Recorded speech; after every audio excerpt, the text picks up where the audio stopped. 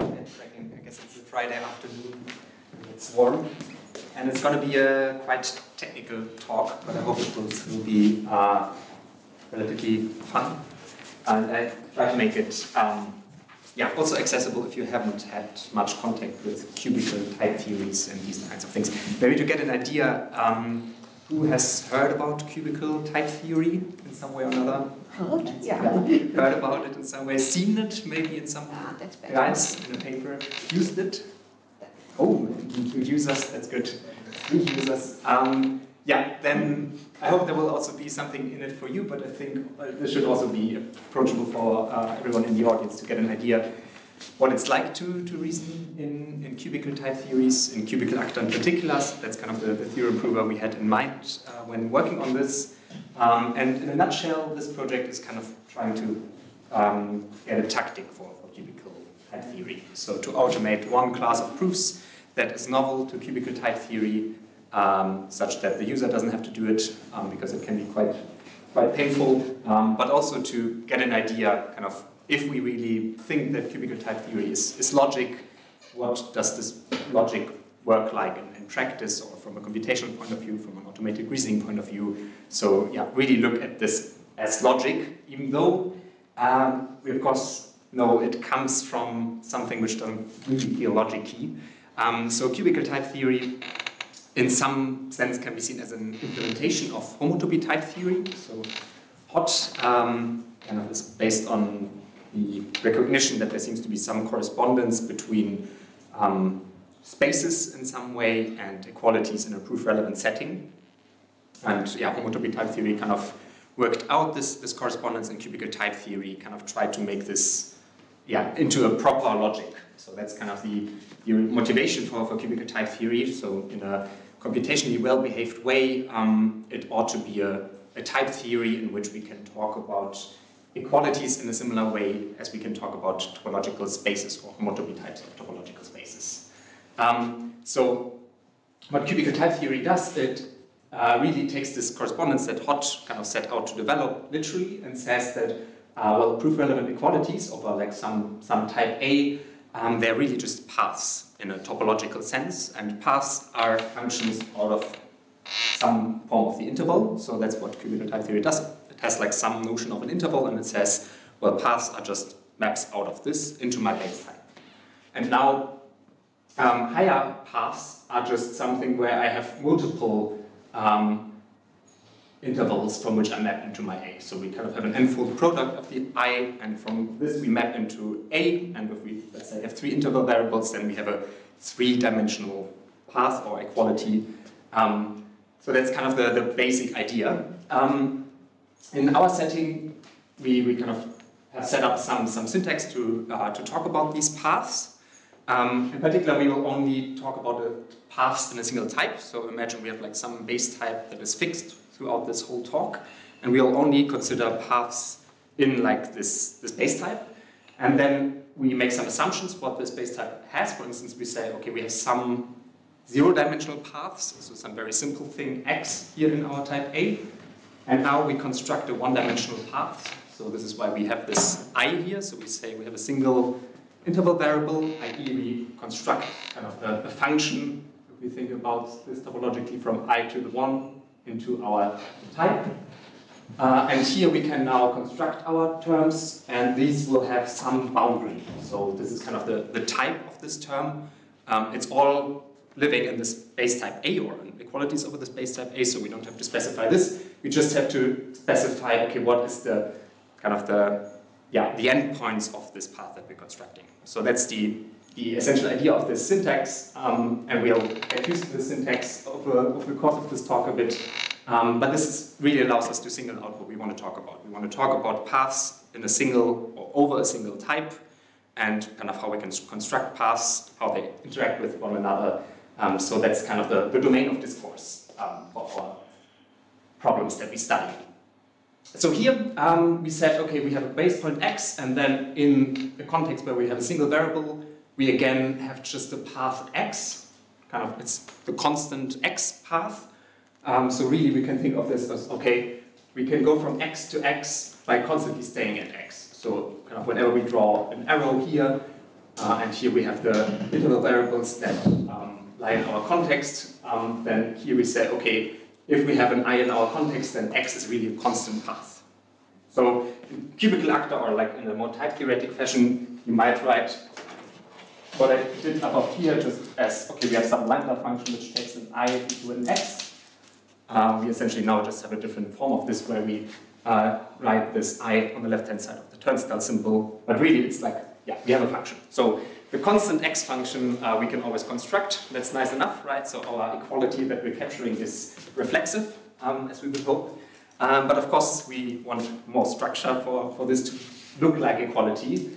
And to have this behave like equality, we have to have another reasoning principle. So what's on top of the slide here, these Kant compositions is what we need. And this is kind of one of the main reasoning principles that we studied from an automatic reasoning point of view. How can we come up systematically with these Kant compositions?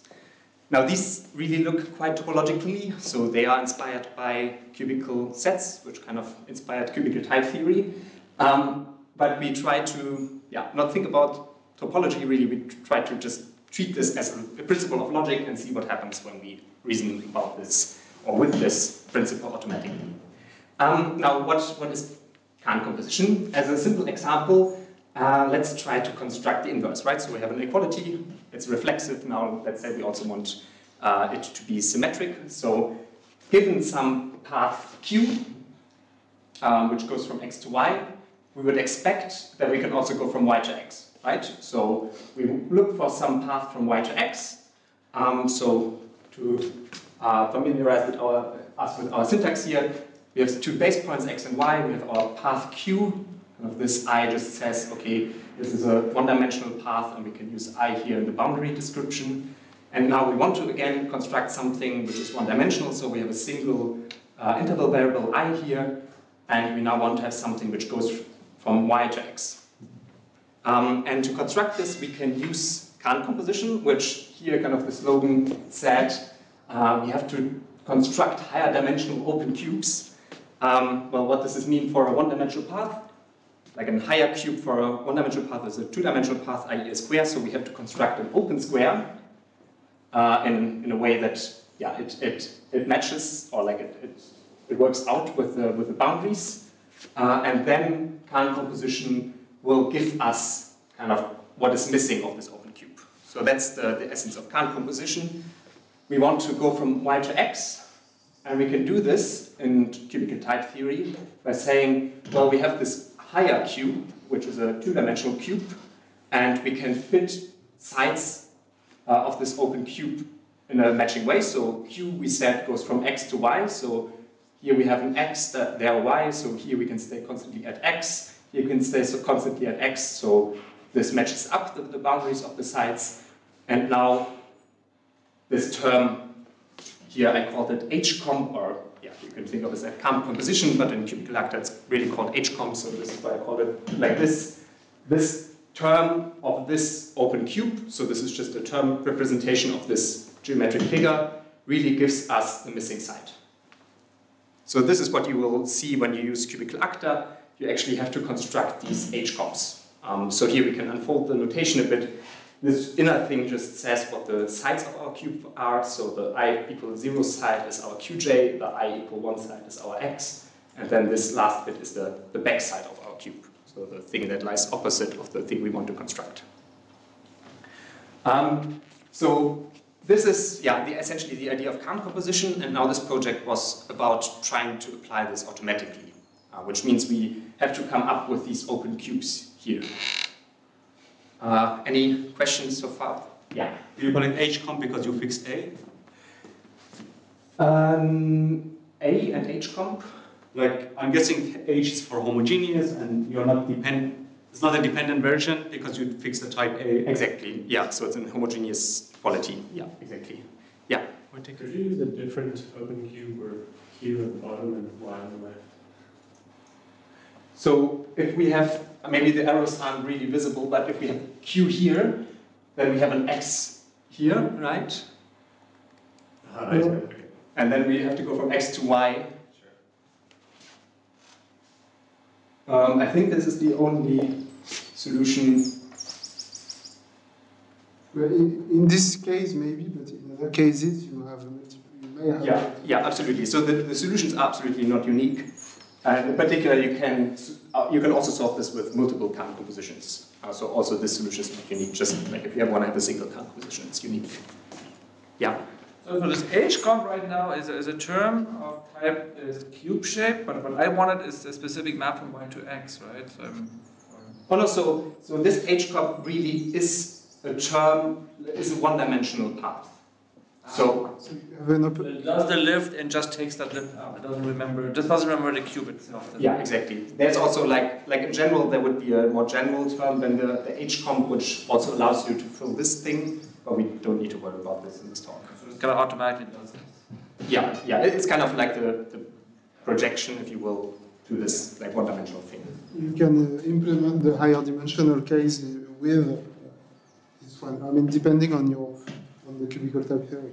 Yeah. So in our paper we have a more general thing than the H comp, which kind of allows you to either talk about the one-dimensional thing or the square filler, whatever you want, and also allows you to fill in various directions. So we will always kind of fill in this direction from bottom to top. So just to follow up on that, to make sure I understand. So this gives you the top dashed arrow. Yeah. It just tells you like there is an arrow from, or there is identity from Y to X. Yeah. But so far, it doesn't give you the inverse, proof that it's an inverse of Q, right? Yeah, Because exactly. for that you need the whole filler. Yeah, exactly. No, absolutely. Yeah, okay, good. Yeah, so we also have the proof that it's the inverse by something sometimes it's called fill, perhaps, because it kind of fills this square as opposed to just giving the composition in this direction. Yeah, kind of the general thing works out.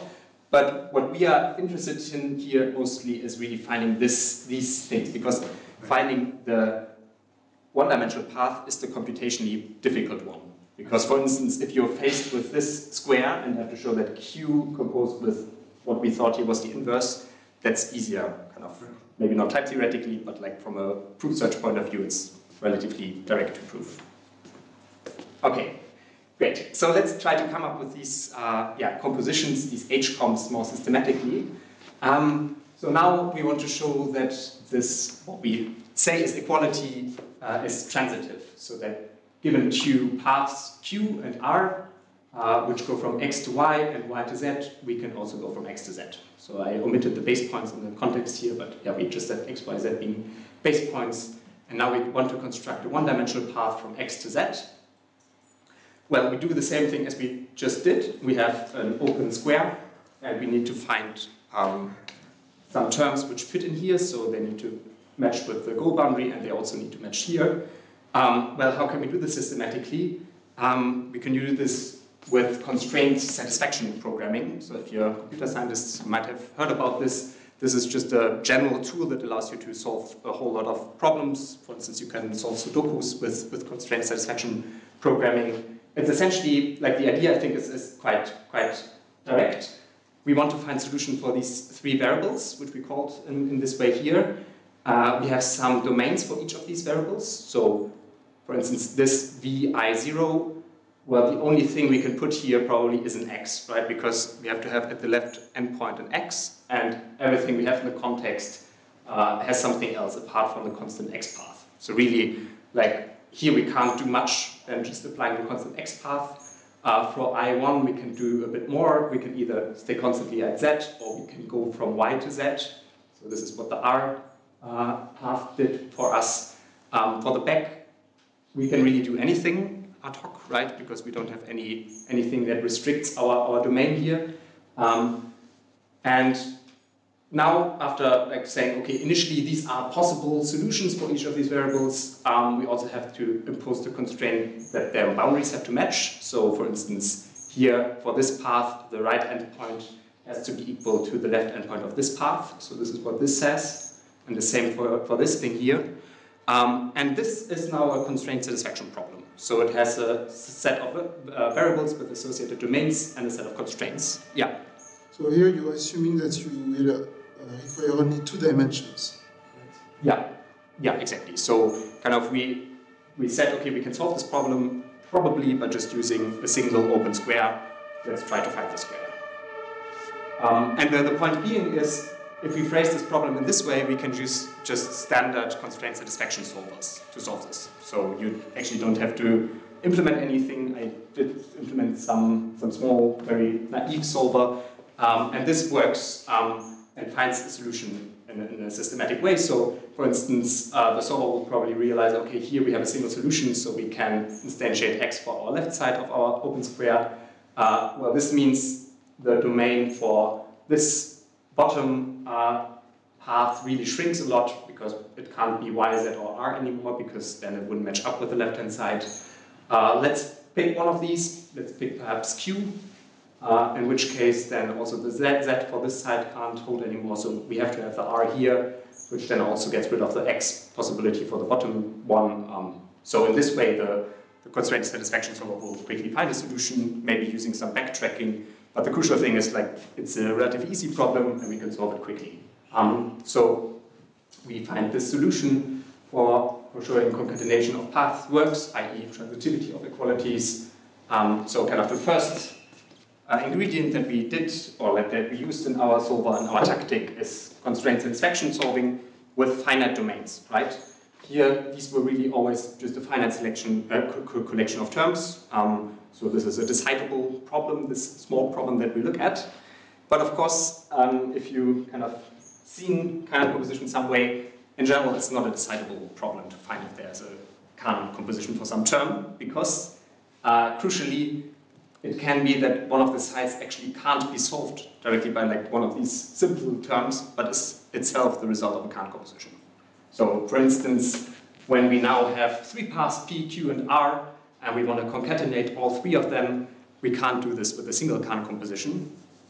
Now, what our solver does is it will still employ the finite domain constraint satisfaction solver, and will just leave some sides open. So what this looks like is it will say, okay, I can't solve this directly. Like if you kind of call the previous procedure, you will find no solution. So now let's just say, okay, I want to fill two of these sides with simple terms, and I'll leave open the backside.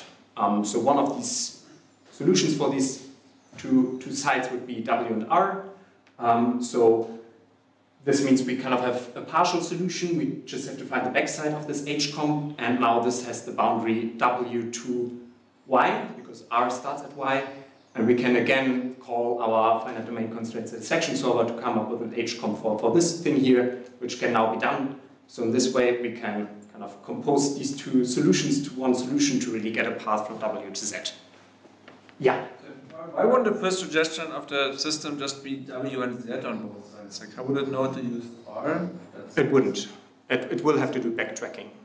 So you're absolutely right. Like, with all options, just keeps going. I see. Yeah. Yeah. Super. Can you launch the constraint solver on the three-dimensional cube here and get the result? Yeah. So this is for shortly. In a bit, we'll also do some higher dimensional things.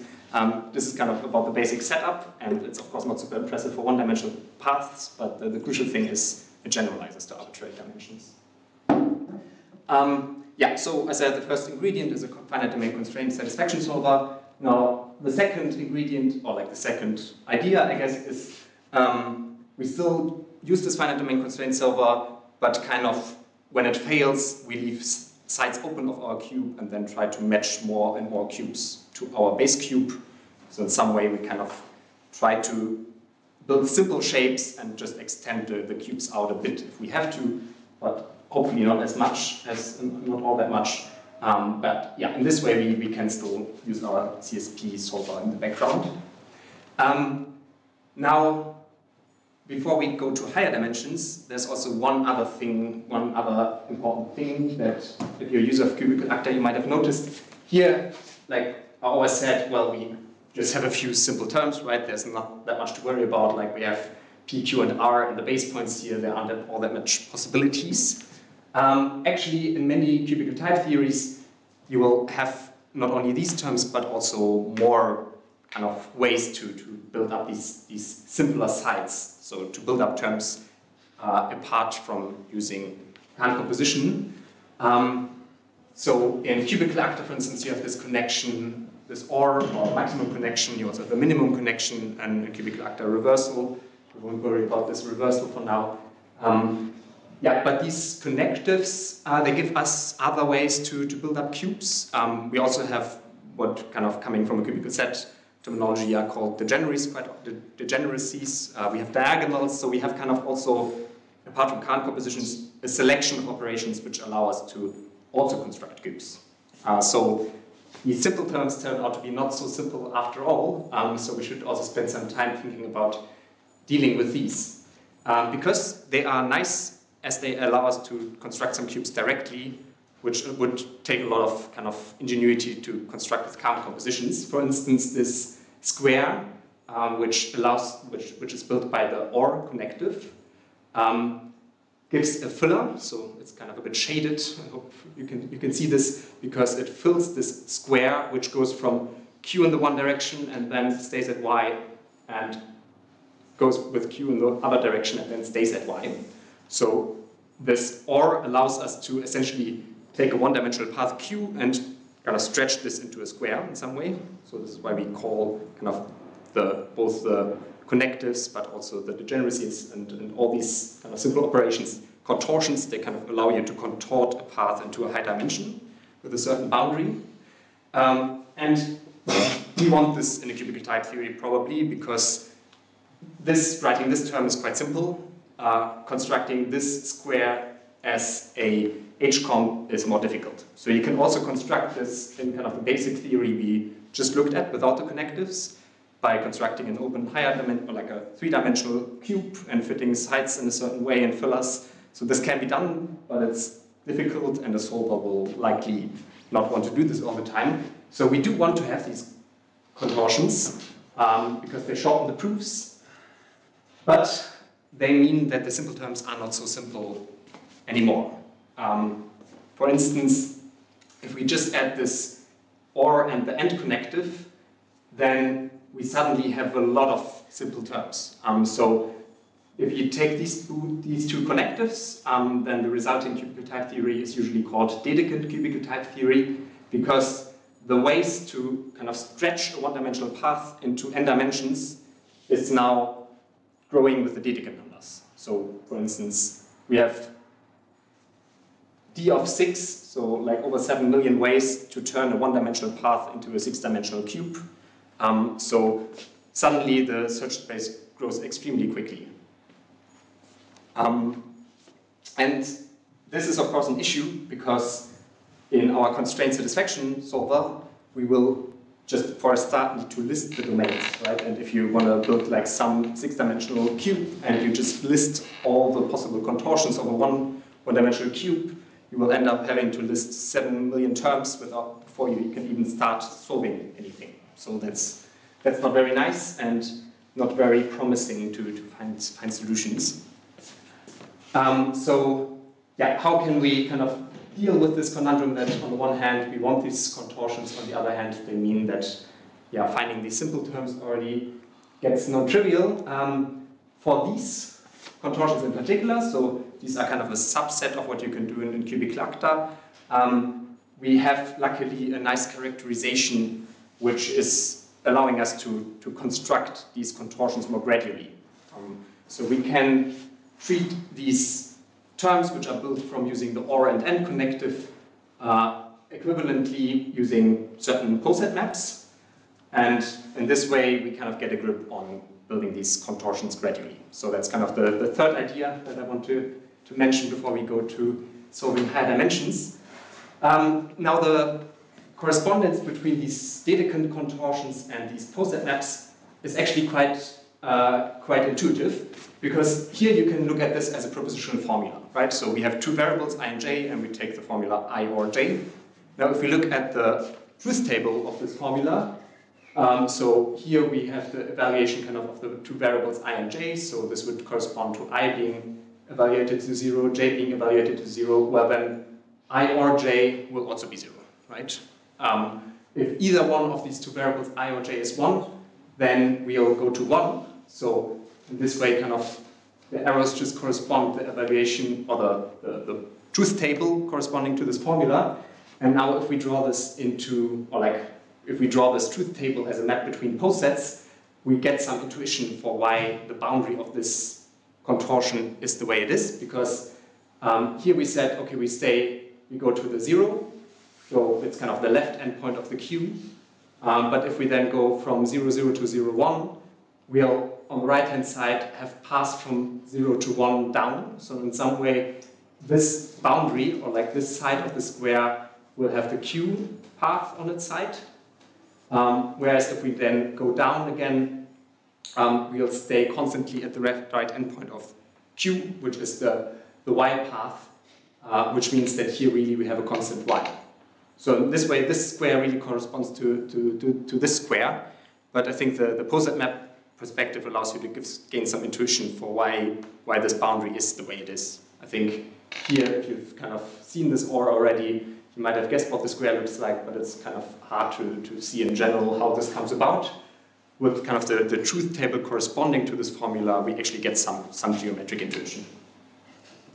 Yeah, this is like one instance of stone duality, so it's kind of a very general thing, but really we just try to use it very concretely here, because we now can suddenly talk about truth tables instead of formulas in some way, and this makes it easier to construct something gradually. Any remarks, any questions so far?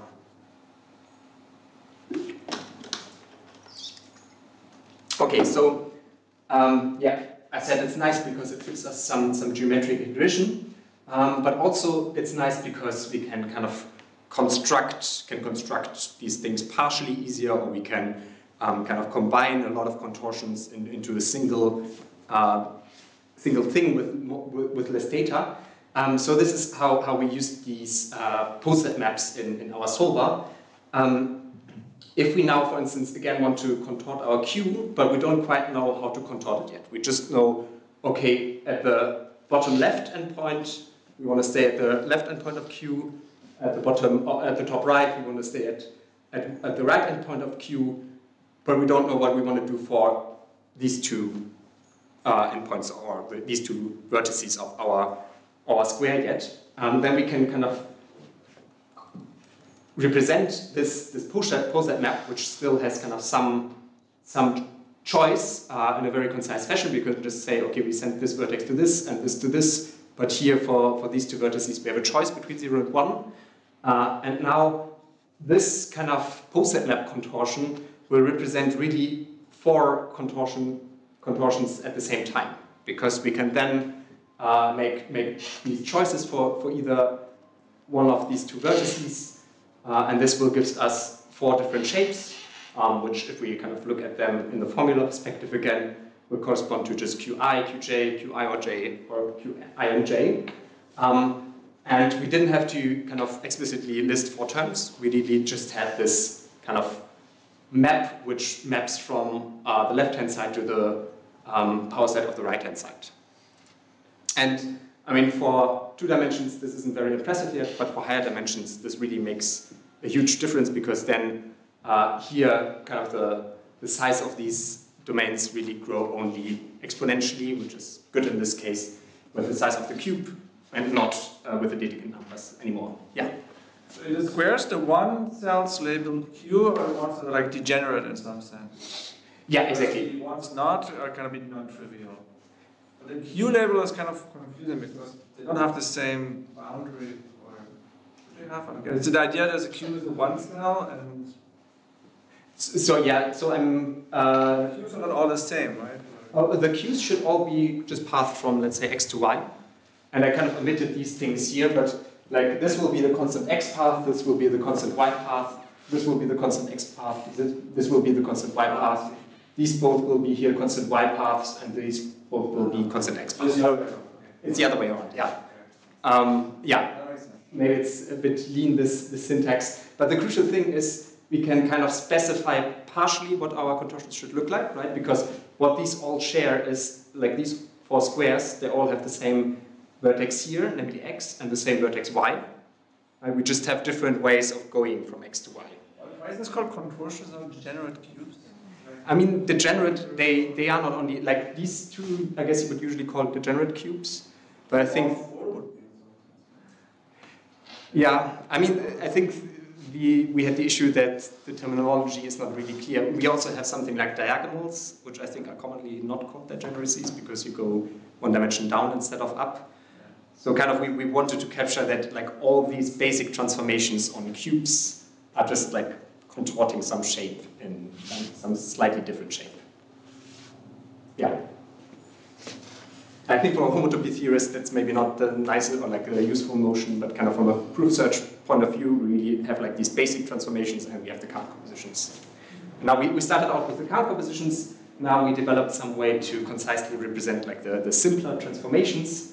And these allow us to also do higher dimensional cube solving, at least like have a go at it, because we can now, for instance, represent the domains very concisely and then can try to reduce or like narrow down the search space by just looking at simple vertices. And then also the monotonicity on this post-net map will also allow us to restrict our search space, so we kind of have a way to gradually build up a contortion and not just mix and match as before. So we will actually not only do some two-dimensional cubes, but we will solve some three-dimensional cubes. So that's the remaining part of my talk is about using this in practice, this algorithm. So let's try to automatically prove the Ekman-Hilton argument, which is a classical result in algebra, I guess, but also in homotopy theory. Like it's the result that if you have two cells, it doesn't matter in which order you concatenate them.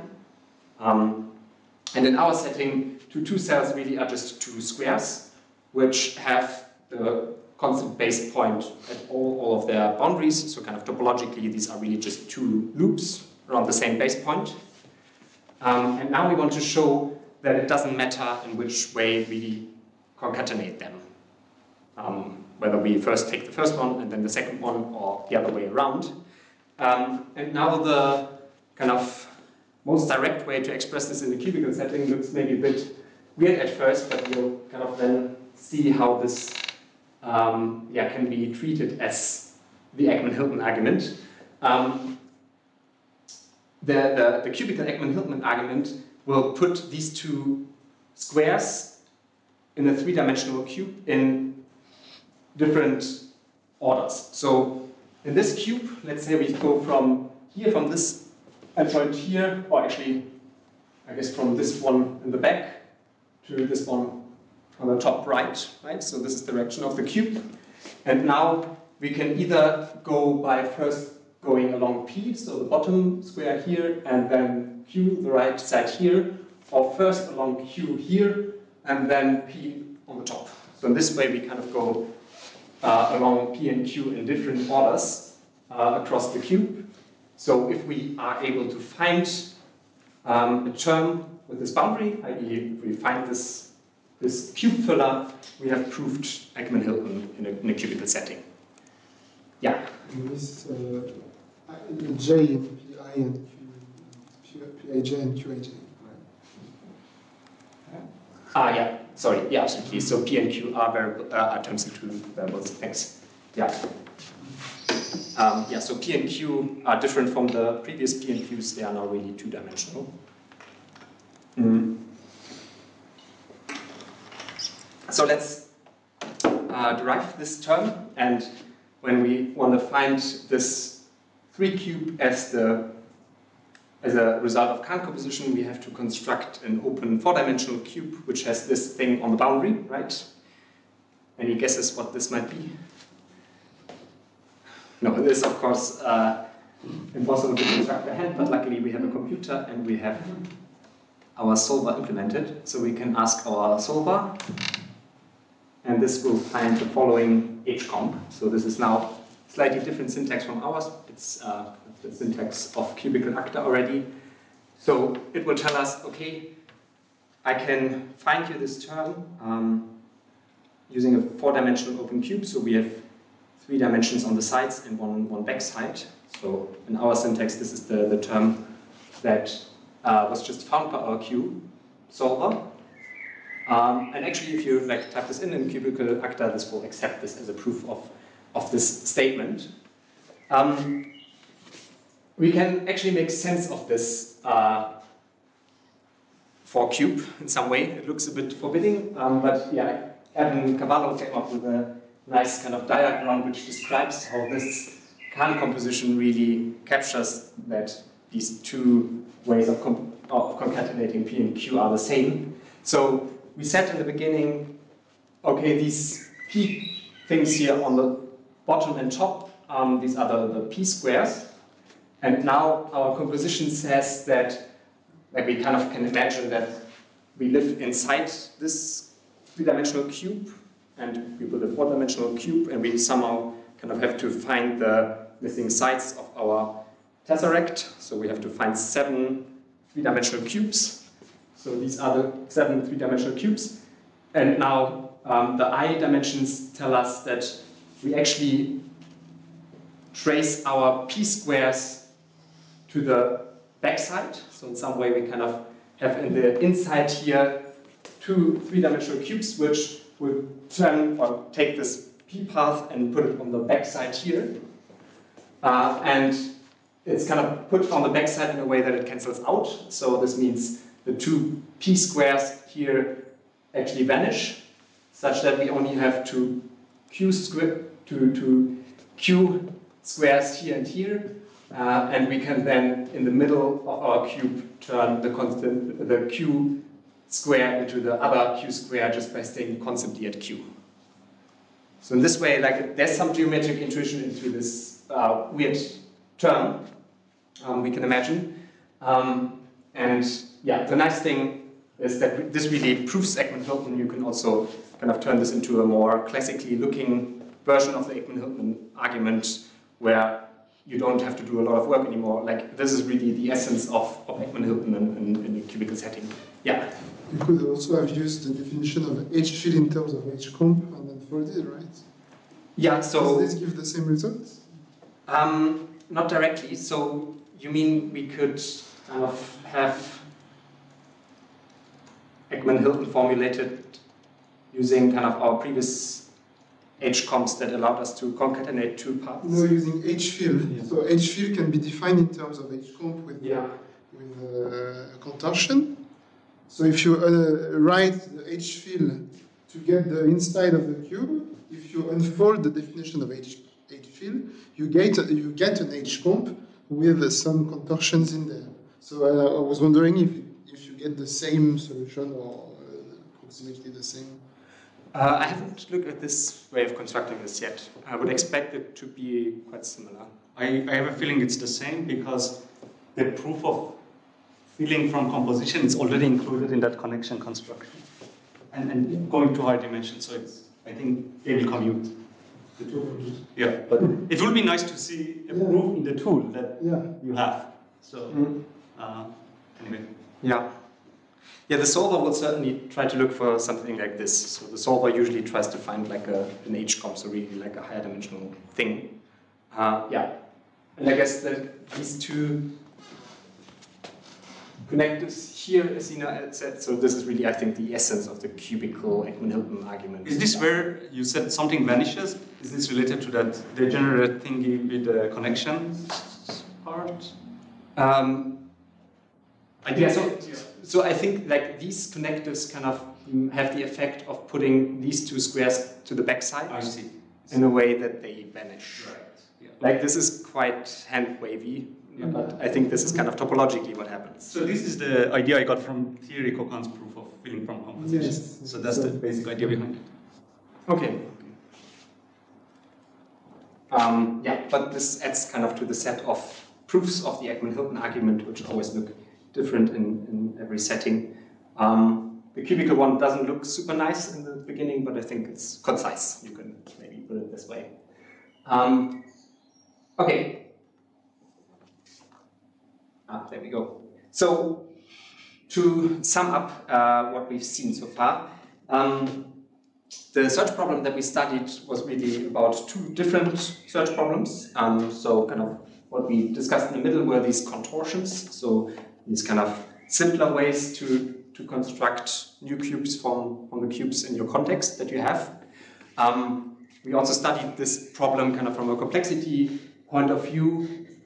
We got some first results, but I think we are far from really having characterized the complexity of the different problems corresponding to the different cubical type theories properly.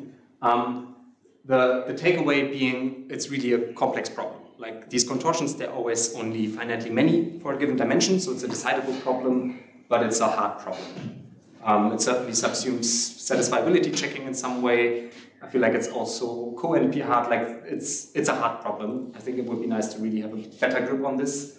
And we only looked at the Dedekind contortions, but there are other proposals for kind of, contortions on which you base your cubical type theory. And I think it would be nice maybe to have a better idea, okay, how do these really relate? Yeah. Do you have an additional one? Do you think it's co-NP? So, I mean, it really depends on what you define as the input size. But in terms of, like, if you have a one-dimensional path or like a two-dimensional path and you want to turn it into an arbitrary cube, I actually have a proof that it's co-NP hard. I can show this to you if you're interested. So we really have shown that it's co-NP hard. I don't think it's in co-NP.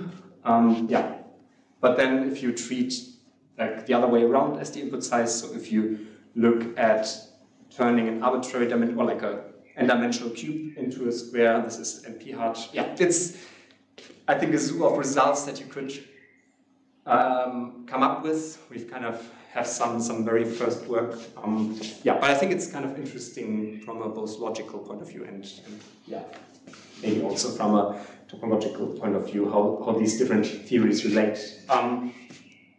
Then, it's a difficult problem because it's a huge search space, but it's at least decidable. For these Kahn compositions, you have to take my word for it that it's undecidable, but you can also relatively directly express problems with Kahn compositions that are known to be undecidable. So for instance, the word problem for groups you can express with these squares, and then I think already the fact that you can extend your cube out in arbitrary directions should convince you that, okay, this is an undecidable problem. So really here, the only thing we can hope for is like some sensible enumeration. So we have to employ heuristics to find these Kahn compositions nicely. The heuristics that we came up with was we probably don't want to have like super many nested HComp terms, right? It will be nice to have like simple cubes. So this is why we try to always use like contortions if possible, and then only extend a cube out to one side if we have to. So it's in some way like some breadth first search when we look at these cubes as graphs. But yeah, in this way, we've found a procedure which works quite well in practice. So a lot of the terms that are forbidden to come up by hand, we can solve in a few milliseconds. So it's a good first heuristic. We can interface with like a known procedure to solve a whole class of problems. So these finite domain constraint solvers, we can just interface at some point if we want to. So that's a nice property of our algorithm. And we also explored like some way to deal with the humongous search space for the contortions in our tool. Which also worked relatively well. We started out by noting that we have homogeneous composition. It would of course be nice if we also dealt with heterogeneous equalities, so paths between different types. So this is also something you can do in cubical type theory. Dealing with these, I think, probably doesn't mean we have to change our search strategies a whole lot, but it would mean we would have to generalize our theory. So at the moment we kind of only work always in a single type. Then these Kahn compositions, I think, are a reasoning principle that trips many people up when starting to work with cubical acta, but it's of course not the only reasoning principle. So transporting using trumps is another primitive of cubical acta, which is also tricky, and I guess which is related to how many other theories also kind of deal with transporting along equalities and all that. So I think to deal with this in a systematic way, it probably is worthwhile to not only look at cubical type theories, but to take a broader view. Then univalence, I mean, that's kind of the unique selling point of cubical acta is it has computational univalence. Of course, this suggests maybe we also want to reason about this automatically. I think actually in practice you don't need to use univalence all that much, so I'm not sure if there's need for some automation for this, but yeah, I just wanted to mention this is not the only reasoning principle of cubical type theory that we've looked at, yeah, and I think there's certainly more things to be done. I said, yeah, we kind of took a first step towards having, or like we came up with our first heuristic. There are of course many other things you can try, and I think it would be just interesting to see what works well in which settings. So that's certainly not we've certainly not exhausted this search space of heuristics. From a practical point of view, I really want to make this part of the Cubical library, such that you only have to type like a cube solver and then it runs in the background. This doesn't work yet, but I hope over the summer I'll implement this. And yeah, Jeremy is already gone, but I think what I'm also interested in is how we can integrate this solver with proof search and dependent type theory, because quite often the terms that you're constructing are also in themselves in some way non-trivial. From a dependent type theory point of view, you might have to instantiate some lemma or something like this, which will give you a path. So like this cube solver, you will have to in some way integrate with a dependent type theory solver to really make it practical and to work in instances where, yeah, you're not only looking at a topological problem. Yeah, but I think this is further along this future work. You can try out this solver.